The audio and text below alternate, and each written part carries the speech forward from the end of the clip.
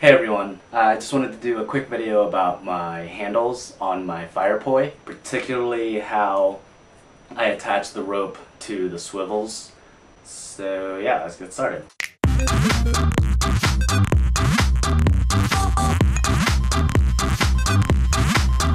have my Firepoi here, and they're really dirty because I just throw them all in a bag, so all the soot actually gets on the handles. Basically, I have a furniture foot, which you can get at any hardware store. I have 1/4-inch Kevlar rope, which I got from Fire Mecca, and I have a ball bearing swivel, which this one I got from Home of Poi. Fire Mecca also sells them.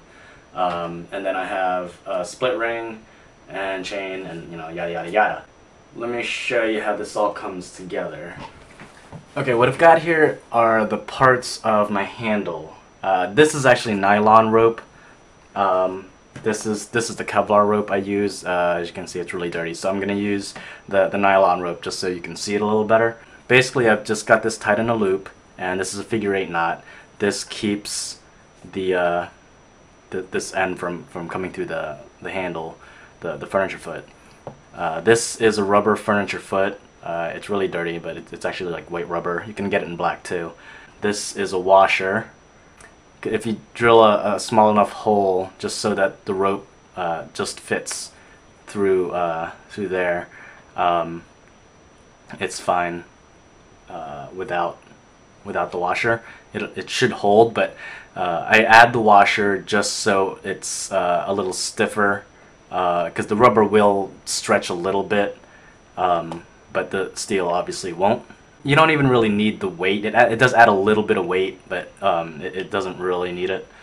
So I just put the washer right in there, and it matches the size of the hole that I've drilled into the furniture foot. Okay, so then you just thread this rope through the hole.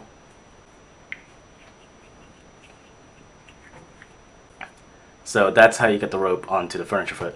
The swivel, you want to put the rope on the female end of the swivel. On one of the forums on Facebook, I was using male and female as terminology for which end of the swivel is which, and some people were having trouble following what I meant, or which end is the male end, which end is the female end. Obviously, these are terms that I borrowed from mammalian biology, describing the female and male tender bits. The female looks like this, the male looks like this, and they fit together like this. But you probably already knew that, so that probably doesn't help. If you take a closer look at a ball bearing swivel, I've actually drawn a cross section of it here. Basically what you have is a barrel, this outside barrel here, right? And then you have a peg that comes into the barrel, and there are ball bearings here and here, or well, it goes all the way around in a circle, and that's what gives it that rolling friction that makes it so nice and free spinning. So obviously this bigger end here, that's the female end, and then this peg that goes up inside, that's the male end. The reason it's important to put it on the female end is if you put it on this end, when this spins around here, this edge will start wearing into the rope, and you don't want that. So this is the female end here. This is the male end. You take the ring on the female end, get this loop, put it through the ring, okay? And then open it up, bring it up and over the whole swivel, like that, and then pull it back. So now it's resting at the top of the barrel.